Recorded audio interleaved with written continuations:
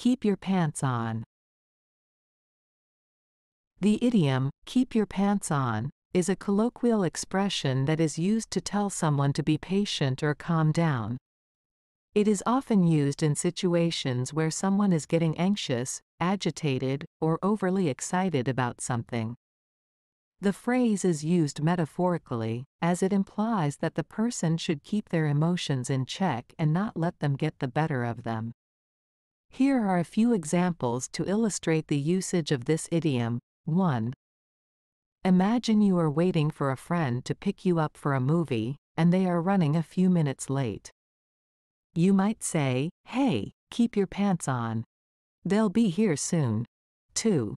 Let's say you are in a meeting, and a colleague starts getting frustrated and impatient about the slow progress. You could say, "Calm down, John. Keep your pants on. We'll figure it out together." 3. Suppose you are playing a competitive game with a friend, and they start getting overly excited and impatient.